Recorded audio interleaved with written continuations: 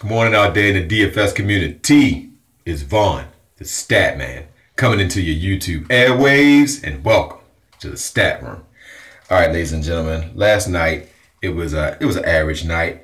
I had my baseball contest for the main slate. It came out at 171. I actually posted that on Twitter.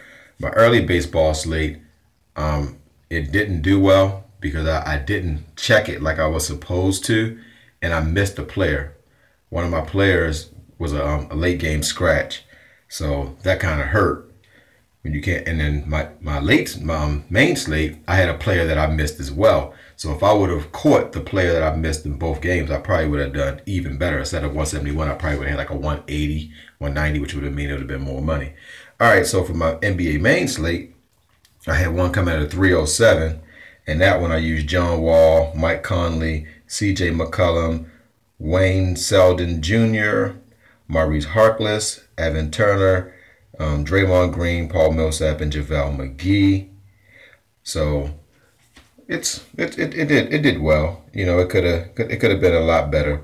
You know, but hey, I'd rather have that score and one that did okay than have both of them be really bad.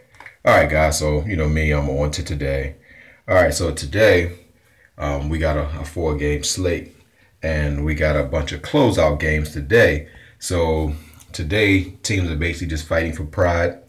You know, so you have Utah, basically, not Utah, I apologize. You have Indiana fighting for pride. Now, Jeff Teague said they're not going to get swept. So we shall see. All right, guys, so I'm going to go right into the 4 horsemen. All right, so for my point guard, I'm going with Patrick Beverly. For my shooting guard, I'm going with Lou Williams.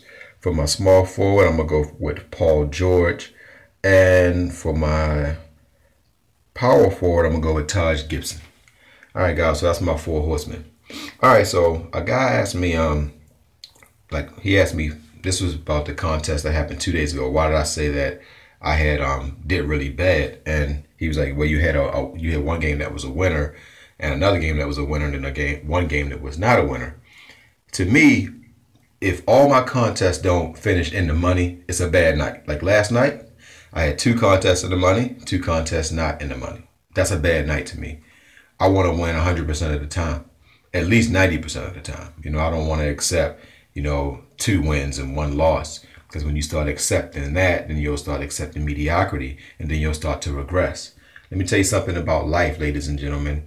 You don't stay the same in life. Every day you wake up, you either improve as a person or you regress. If you're not doing like positive motivational videos, if you want to be the top real estate investor, you should read the 3 top books on whatever it is you want to do. Now, if you're not doing those things, you're regressing.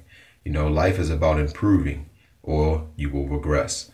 So if you want to be great at being a father, you have to put effort into that. If you want to be a real estate investor that knows his stuff, you need to start going to real estate seminars. So in life, man, you can't just coast and accept mediocrity and think you're going to be great. Anything that you want to do takes effort. And like I said, if you want to change the world, a lot of people say they want to change the world. Well, you only can change the world if you change yourself. The world can't be a better place if you still crappy. If you still unmotivated, if you still not bringing value to people's lives. And also the way that the universe works, the way that you get what you want is if you don't operate in win-win, you will never be successful. The reason why I'm successful is because I give you guys lineups. I go out, I see a homeless guy on the side of the road, I'll give him food. I do things for my moms. I'll break my neck for my mother. If you don't do these kind of things, you won't be successful. You might be rich, but you will never be successful. All right, guys, so I'm going to leave it there. I hope you guys enjoyed what I did. You can hit the like button. You can subscribe to me. And love you guys.